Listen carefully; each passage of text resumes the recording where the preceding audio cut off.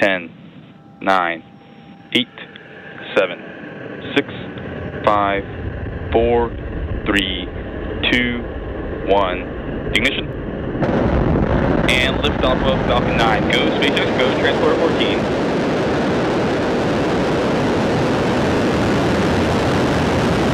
Vehicles pitching downrange.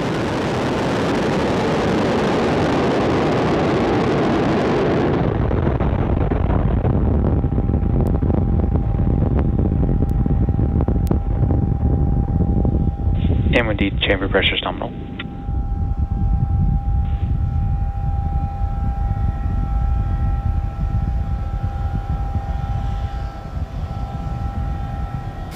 We are T plus 40 seconds into flight. Falcon 9 has successfully cleared the tower and cleared the fog. We've got a great view there. Nominal.